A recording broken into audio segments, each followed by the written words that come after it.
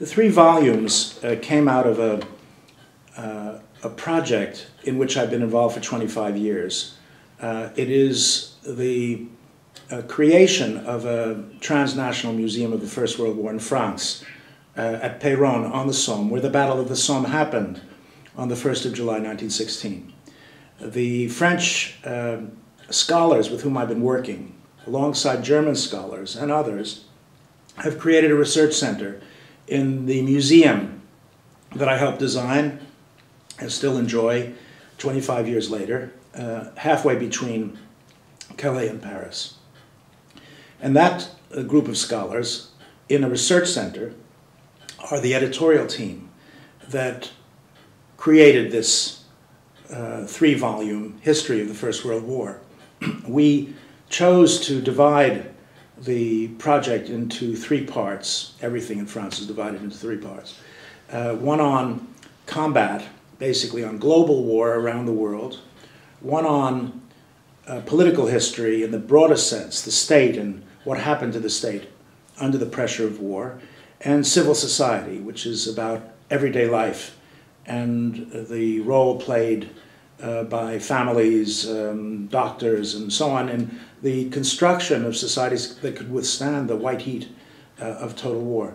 It took us 5 years to do, but it took a lot longer to accumulate the point of view that we adopt. The way I like to think about this project is that it's the summary of 40 years of work in the last generation of the history of the First World War.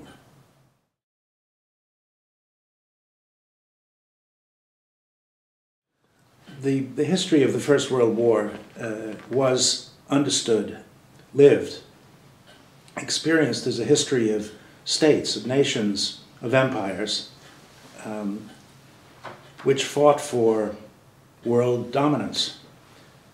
Over the last 40 years, we've had a range of enormous changes in our life that we call globalization. And that has made the boundaries of the nation-state less important than they were before. The notion of a transnational history is a complement to national history. It's a way of doing national history better. Better because it enables us to see war as multifaceted, involving changes on levels below the nation-state and above the nation-state. There were 70 million men who crossed national boundaries in order to wage war. This is the biggest migratory movement, transnational migratory movement, probably for a millennium. That change can't be understood simply on the national level. So the idea of transnational history is to bring a new perspective to the history of nation states and to make people aware of how global a conflict it was.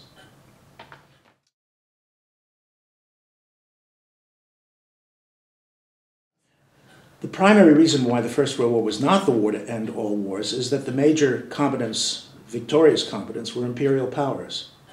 And they adopted a strategy to break up the Austro-Hungarian Empire and the Turkish Empire and the Russian Empire too, which was self-determination, meaning that subject people should have their own way of organizing their political and social life.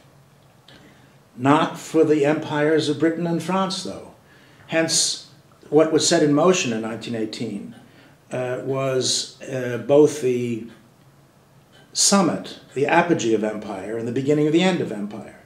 And the empires successively have unfolded in violence that created the states of India and Pakistan, that created the new state of South Africa, and so on. All of these movements came out of the First World War. The one that doesn't fit, that is to say, decolonization, leading to self-determination, is the Middle East. And the Middle East created the peace to end all peace.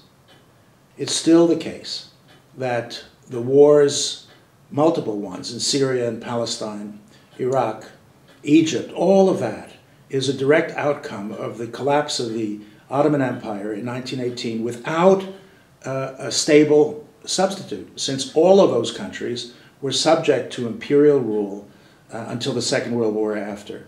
So it is failed decolonization that came out of the attempt to give people self-determination half-heartedly by imperial powers that still wanted to retain their control, that accounts for this astonishing continuity of violence in one critical part of the world.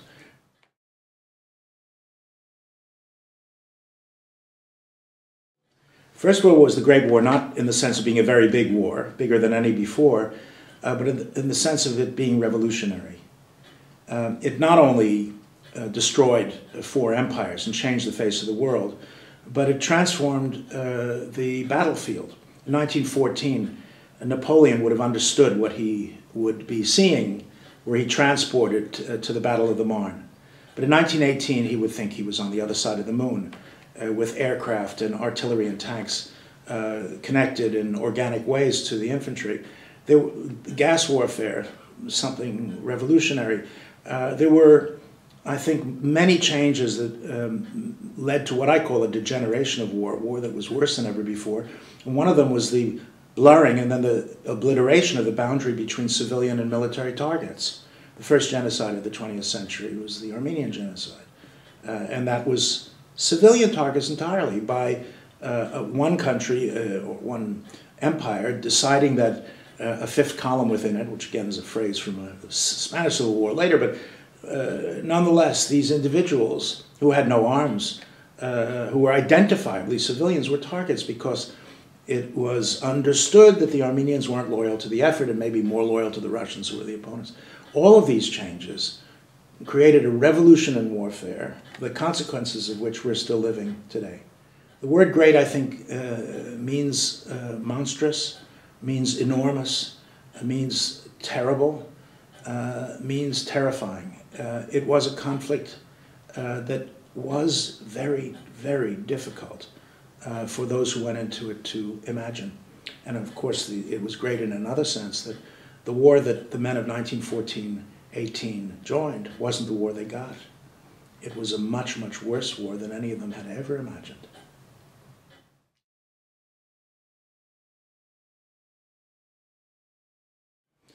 There are many positive things that came out of it. The most important was that millions of men who fought under abominable conditions, conditions pushing human beings beyond the limits of human endurance, there were millions of men who came out of that as recognizable human beings. The French veterans created a pacifist veterans movement. There were bonds across the lines. Australians and Turks shared the creation of their nations and still share a sense of common destiny that was created without either of them having any idea that it would work that way at Gallipoli in 1915. There were many other things. Next time you go to your dentist, think about the First World War, because Novocaine was developed in the First World War. There were psychiatric treatments for shell shock that we now use regularly for mental illness of all kinds. There were what I would call side effects that were positive, but the overall bilan in French, or accounting of it, is inevitably going to go back to the 10 million men who died and the 25 million men who were wounded or disabled. Nothing remotely like that is on the positive side of the First World War.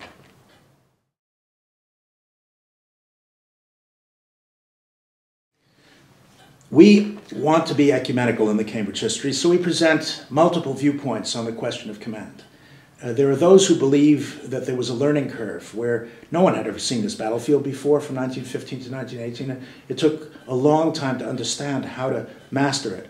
There are others who support the view that there was no learning curve, there was a bleeding curve, and the commanders on both sides were much better at tactics than strategy. That is to say, they could move men around and maybe even make a small breakthrough, but they couldn't make a major breakthrough. The war would not be won by a breakthrough.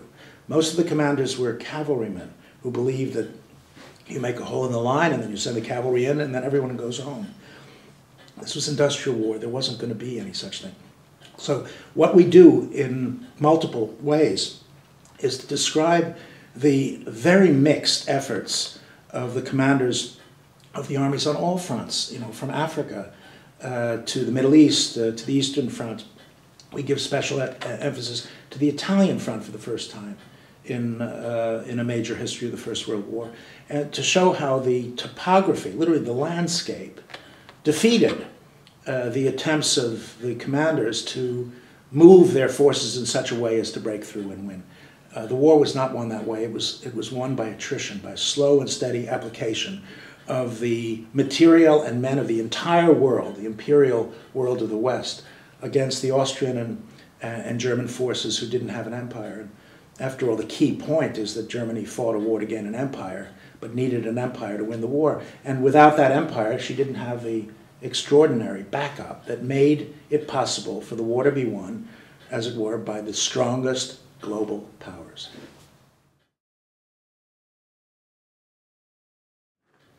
What we do is, in a global history, is to talk about the uprooting of civilian life. And that means talking about refugees. The icon of the 20th century for me is the refugee with the pack of belongings over his shoulder.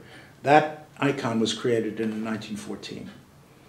First, to get out of the Schlieffen Plan and the battles of 1914. You know, 1 million Belgians alone were refugees within a couple of months. But by 1917, for instance, 1 out of every 5 people in the western part of the Russian Empire were on the move.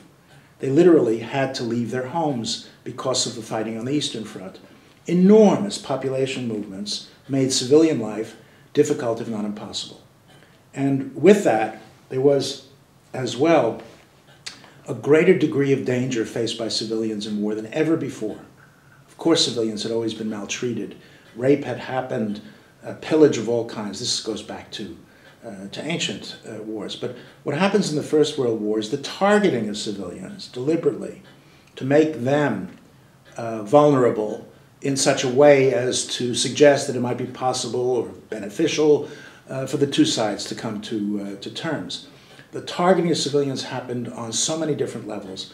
One of them was the Allied blockade of Germany and of Austria. Now, that blockade carried on after the armistice, which is a violation of international law. But it was done in order to make sure that the civilian population of Germany felt what it was like, suffered.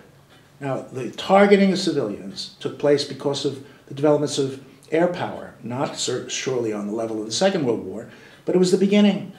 You know, bombs dropped on a children's school in Hackney are no different in their outcome than the Blitz. It's just much smaller. It's the beginning. It's the beginning that you look up and you see where death can come.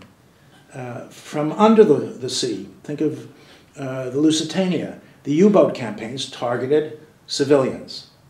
There was no question about unrestricted submarine warfare meant anybody on a boat was likely to drown if a torpedo hit it.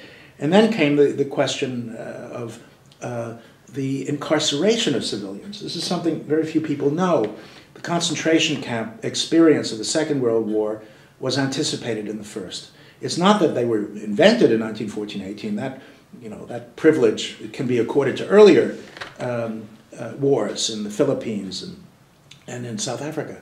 But there were literally thousands of civilians who were incarcerated because of their nationality. They were incarcerated at times and moved within their own territories. In Russia, for instance, the Jewish population of Western Russia had to leave. Now, the treatment of civilians as what I would call human stock that could be moved around and used for certain purposes is what we associate with the Nazis. Unfortunately, the precedents are there before. So what happens in Volume 3 of the Cambridge History, when we talk about civil society, is we talk about something much worse than a munitions factory, which is important primarily in Western Europe. But by shifting the center of gravity of the war to the east and making it global, we can see, I think, the monstrous character of war in its true light.